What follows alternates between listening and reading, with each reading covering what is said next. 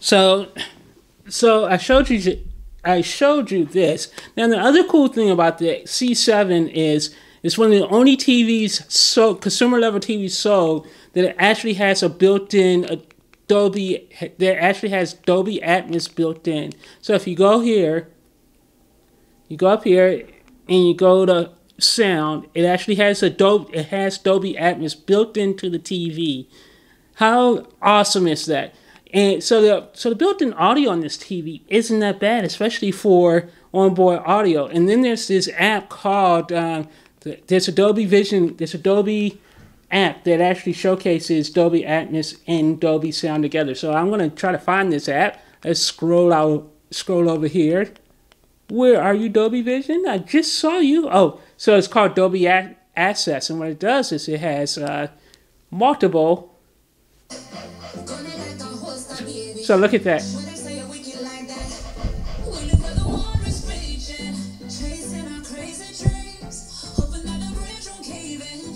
So I'm going to show you some of the things it does. So if you, let me just get out of that. So if you want to see some stuff, if you want to experience Dolby, and the only thing is the Dolby Atmos only works with the TV's built-in internal speakers. You have to use external to actually get the real Dolby Atmos. But I really like the fact that it at least tries. So if you do, let's do the puffer fish.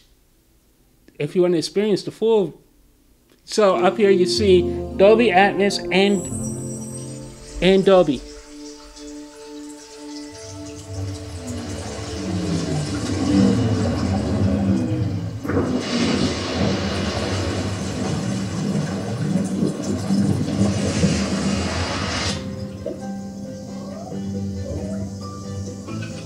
Come on, how cool is this? Come on, people!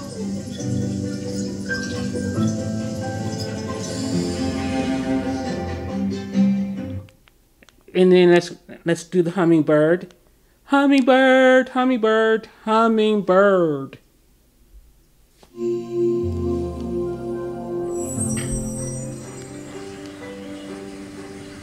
So if you like this video, hit the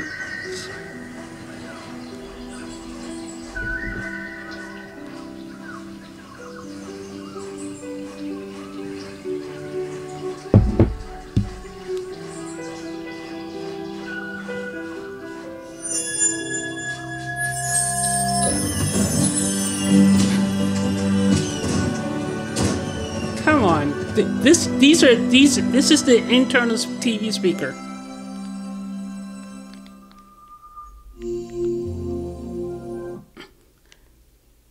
Because